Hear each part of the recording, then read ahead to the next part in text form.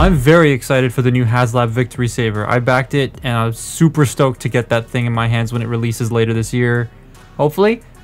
There hasn't been a manufacturing update yet, so I don't know if they've started it or not, but oh well. But in the meantime, I've been trying to collect all the official versions of the G1 character, and so far I'm 1 for 3. I just need the Robot Masters and the MP. I'm gonna start with Saber here because there's something blatantly missing, and yeah, it's his nose cone. It's not here, and it desperately needs it. I will get the nose cone eventually, don't worry. But I really love this red, this super rich and vibrant red, and the white works so well with it, but I feel this shade of blue is a bit weird. It looks like a shade of blue I commonly see in knockoffs, and it makes looking for the authentic Star Saber a bit difficult. I mean, there are other cues, but on first glance, it's just eh. But this thing is real, so don't worry.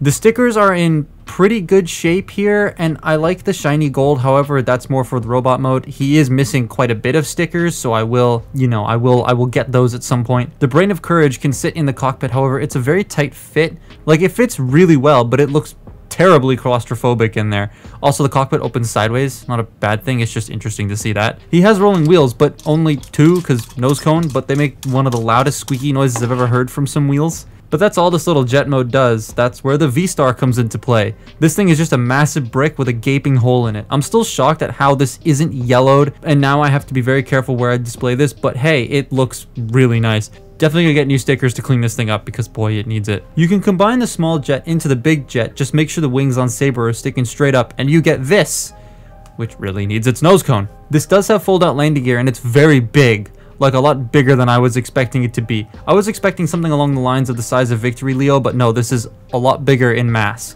The helmet just hangs out on the top there, and that looks a bit whack. I get them trying to pretend it's guns and stuff, but it still looks a bit funky. I'm not a huge fan of it. They really just stuck it on the top and called it a day. Detaching the plane, by the way, you want to press the white button on the back first, otherwise you'll risk ripping the clip off, and we don't want that. Now, to me, Star Saber isn't complete without a Victory Leo companion. So here we have G1 Victory Leo. He's missing his guns and the landing gear, but otherwise, everything's here, and the jet mode sucks. It's very much a, we need a third alt mode quick, and it just shows. The gun would be like a cockpit type section, but I don't have it, and it doesn't look that great with it either. Let's just get into Lion mode. I want you to listen to how creaky this old Transformer is because it's showing its age hard.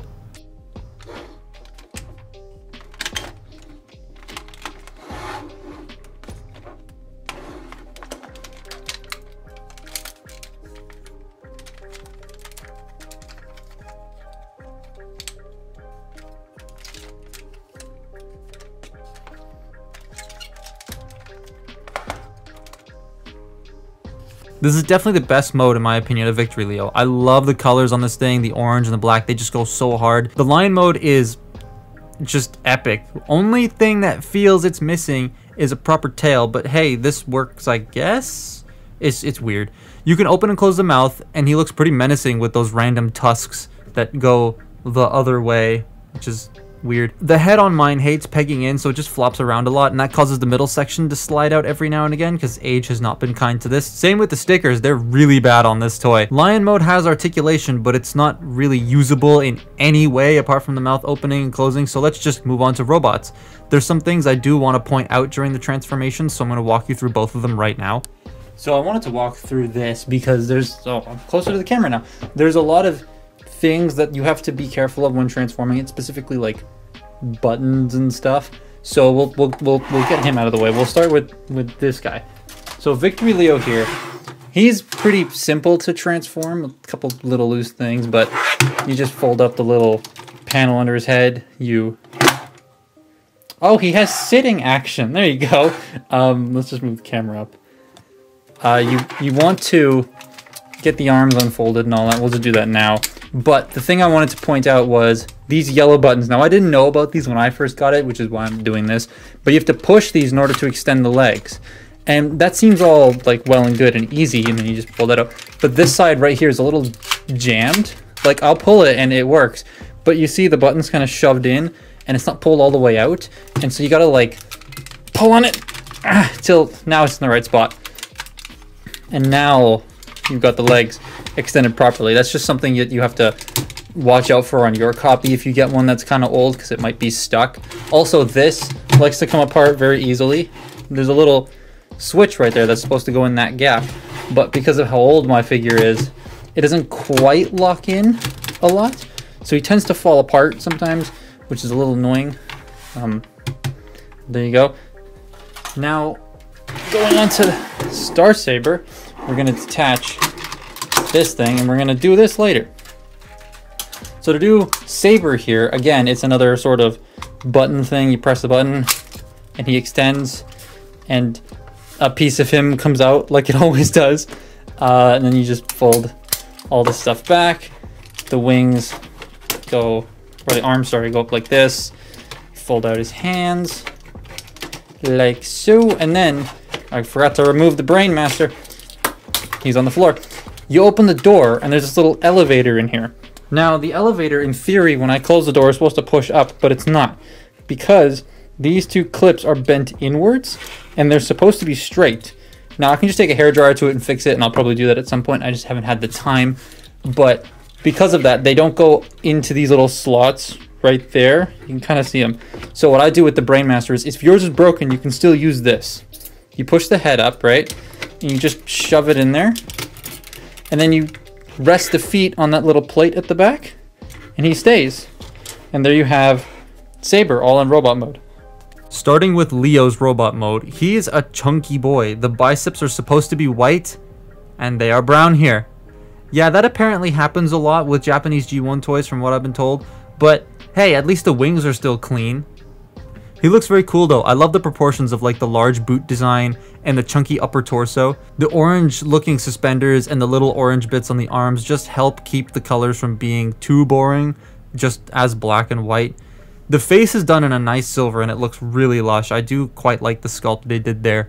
He doesn't really do much in robot mode other than stand there. I mean, he can move his arms forward and bend his elbows, but that's about it. So let's get to Saber. Saber looks very dinky. The proportions are very off, and the new one, God, the new one looks a hell of a lot better in that department. But this was G1, so there is that. He is tall though, like very tall. I wasn't expecting this to be super big, but it's about Voyager height, and that's pretty impressive. His hands are also 5mm compatible, so you can peg loads of modern weapons into him, and not gonna lie, that's kind of fun. You can also use the shoulder pegs too, so that's cool. His articulation is also very basic, just shoulders, mine of which are very stiff. This is the V-Star, right? But it combines with Saber's robot form, and I want you to hear the ratchets in the legs. Oh my God, they're just, here, just take a listen.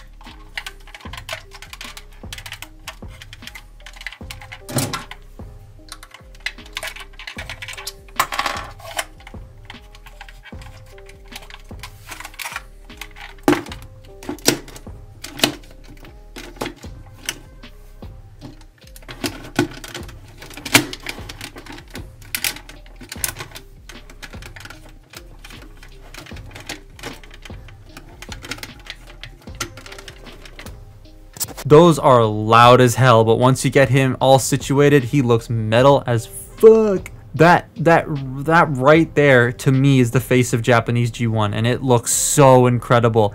I love the robot design. It feels both very Gundam and very Transformers at the same time, and it just hits the spot. The yellow, the red, the white, the blue, the gray, they all work so well together, but the gold's a bit odd.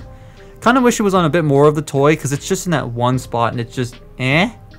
It's also faded a lot on mine, so that doesn't help. His hands are also 5mm, and yeah, I've had loads of fun just putting drag strips, dinky ass pistols in there because it looks so funny. He also isn't much for posing. However, listen to this.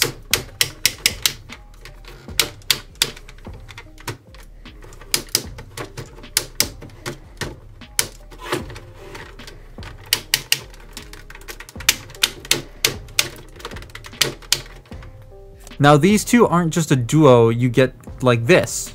They also combine, sort of.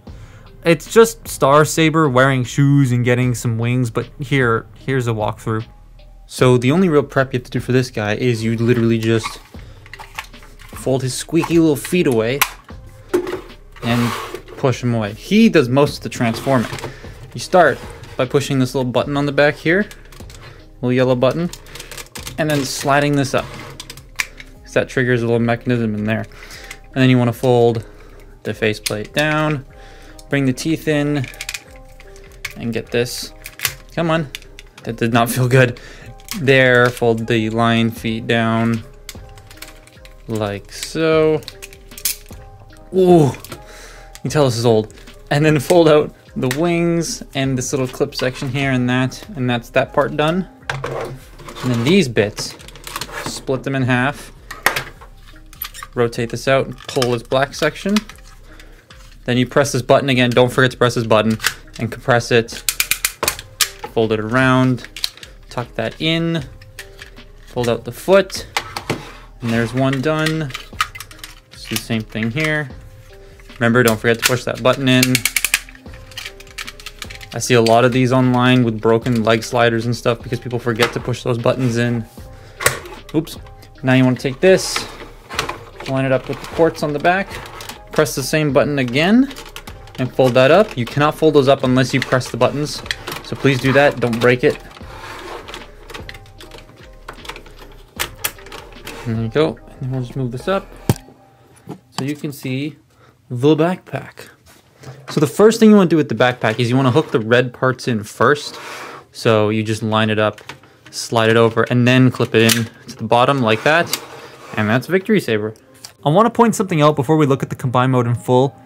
This is an Xbox Series X controller, and this is Victory Saber's foot.